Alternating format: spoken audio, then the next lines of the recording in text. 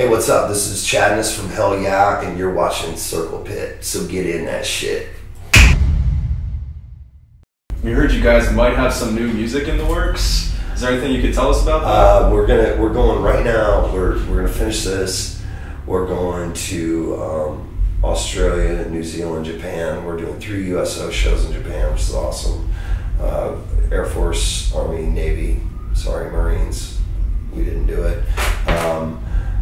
But we're gonna do those USO shows, and we're gonna come back. We're gonna take like literally 2 weeks off, and then we're gonna start laying down music beds and starting to get in the studio.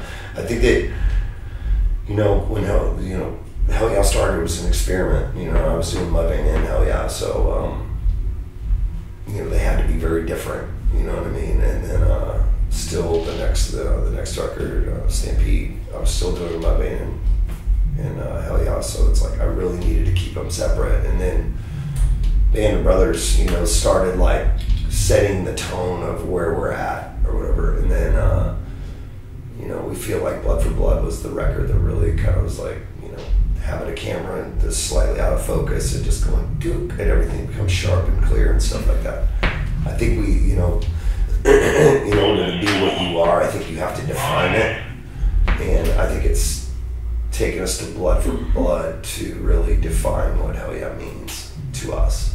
And Vinny's got a legacy that's forever and a day long.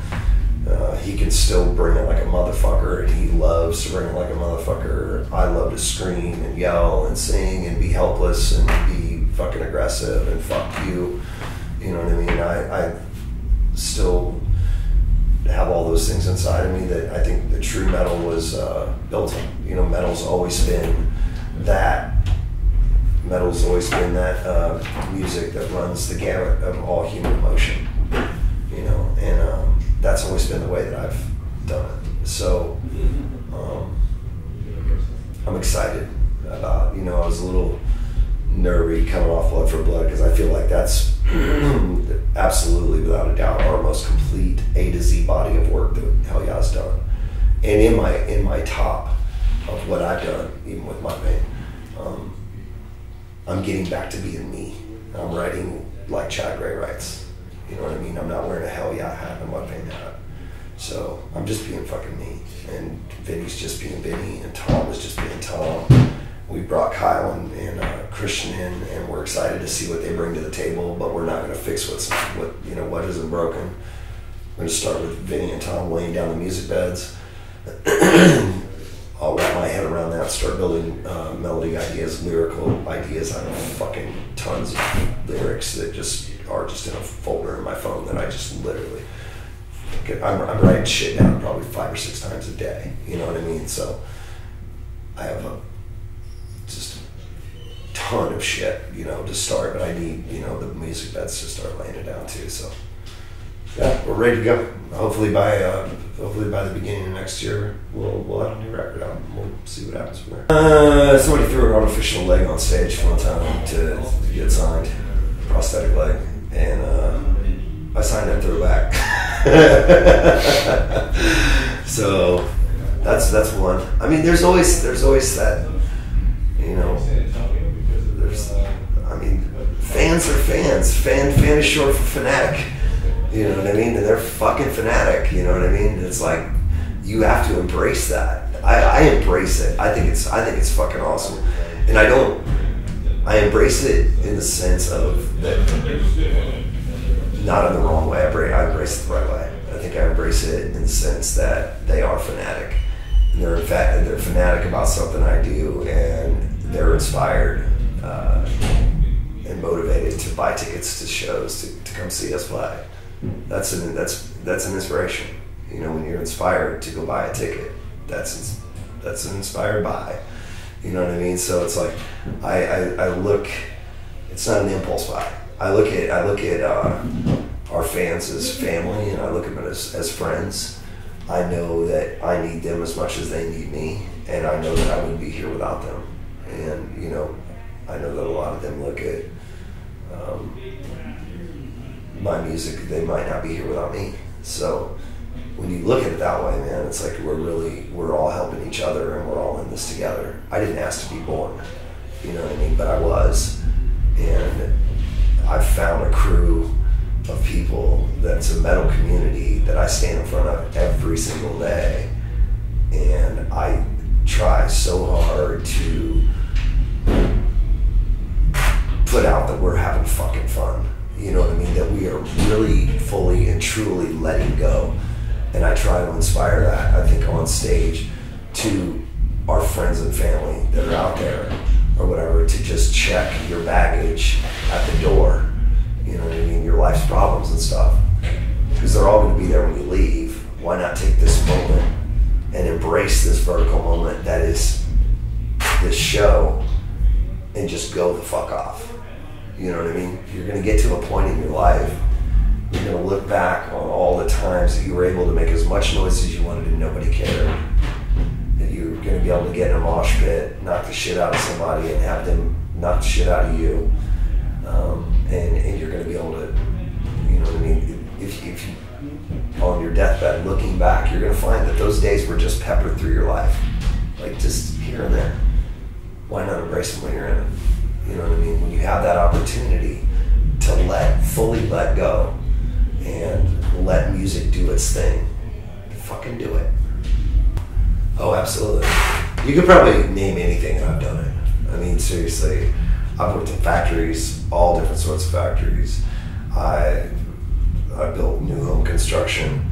I did concrete work. I did roofing. I did drywall on commercial level. You know, all those things on a commercial level. I mean, food service, you know, washing dishes, I mean, prep cook, all that kind of shit. I mean, I've done literally everything. You know, I didn't get signed until I was 29 years old, or so. I mean, you know, all those fucking jobs you have in your youth or whatever, and your 20s and stuff like that, you know, remodels, you know, all that sort of stuff. And I come from a long list of, you know, blue collar jobs, and I think that that's kind of molded my personality, you know what I mean? Because I was kind of already set in my what I was as a human, you know what I mean? What I was as a human, my role as a human being, like before I got signed and, you know, saw success in music and stuff like that, and I hold that very dear to my heart, you know what I mean? I know that it takes a lot of people to make the world go round, you know what I mean? I'm just a guy with a really cool job, you know what I mean? But I'm telling you what, you know, a rock star wouldn't be shit without a guy that could design and build a house, you know what I mean? A guy that could design a car and a team, a group of people to assemble that car. You know what I mean? Truck drivers that get fucking food at grocery stores. I mean, there are many, many things that make the world go round. You know what I mean? And I'm not above anyone. You know what I mean? And I think that that's just part of my Midwest blue collar kind of. That's my heritage. That's where I'm from.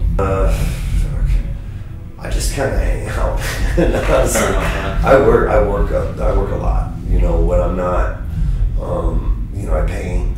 I've sort of attempt to play golf. I go through a spell there where I like really got into it. You know, I'm telling you what, it's like you can go with your friends and buy like some cheap ass bullshit, you know, $50, $75 golf clubs at whatever sporting goods store, you know what I mean, and just go and hit them and go to get around the course, you know what I mean, and then you want to get better, and it's just like next thing you know you're at the driving range for 3 hours.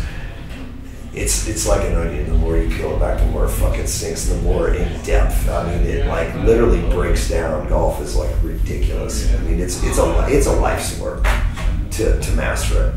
I mean, when Tiger Woods and Phil Mickelson, these are fucking uber pros, slice them into the woods. You know what I mean? Yeah. There's a lot of room for error.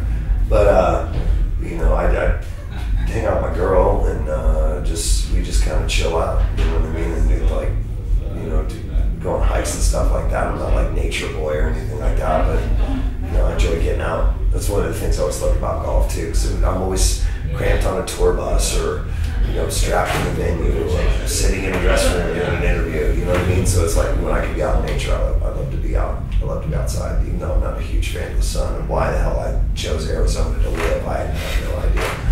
Because it's like sunny like 360 days a year. Jeez. Two times. I think 2 times I've woken up when it was raining and I'm like, yes. I love rainy days. I love storms. I'm from the Midwest, so I miss those days. Yeah. Like good old fucking fashioned, just fucking throw down thunderstorms, you know what I mean? Oh yeah. Maybe a tornado or two. Yeah. Now we got monsoons. I got monsoons where I'm at. If you were to set up a dream show, like you could tour with anyone, I know this might be tough, but I've toured with a lot of great bands, man. I've toured with a lot of great bands. I've toured with Metallica, I've toured with Slipknot, I've toured with Lamb of God, I've toured with Manson, I've toured with, I mean, there's not many bands that I haven't toured with, so this would be weird, you know. Toured with Clutch, one of my favorite bands. I don't know, just any band. Yeah, man. If anyone you would love to tour dude, with. I mean, like, spectator point of view, I mean, like, fucking Zeppelin. I mean, I toured with Sabbath, you know what I mean? I mean, fuck, you know what I mean? Like, on the Ozfest. Toured with Maiden on Ozfest. There's not a lot of bands that, like I said, I haven't toured with. This fucking fly is driving me fucking crazy. Yeah. I see it. That must be its Lord of the Flies. That's my pet. That's my pet, Bob. So I don't know, man. Just fuck it. Just pile all the greats in the bus and let's fucking roll. You know what I mean? There's really no. There's not a lot of it. It's awesome to be able to say actually to say that I've toured with as many outstanding bands as I just mentioned. Yeah, you're the first person who's made me feel like that question is obsolete, so just cross it off the list. We're on Slayer right now. Oh, Doing yeah. King Diamond. Yeah, it's like, dude, I'm literally on stage with my fucking teen years. I played a little bit of guitar, I played a little bit of bass. I always wanted to be a singer. That was always my thing. I don't really play. I mean, I can noodle around on guitars and stuff like that. Noodle around on bass. I could kick beats on drums and stuff like that, but ultimately I'm a singer. The only thing I didn't even really credit myself as a singer as much as a writer. I'm a writer, performer, singer. You know what I mean? So, singing's just kind of my thing. Craziest thing that's happened is just the fucking shows are just fucking awesome. You know, it's been a lot of fun for us. We were in Detroit or whatever, and this guy's like, oh man, you know, Indianapolis yesterday I heard it was really bad. It was like 4,000 people. I'm like, that's like 2,800 more people than would have played to in Indianapolis. So it's not a bad thing. We're embracing this. I mean, we're having an absolute blast with it. You know what I mean? And you know, Hellyeah seems to be a band that people want to see. We start playing and they come rolling in, and you know, we're here to entertain people. That's what we do.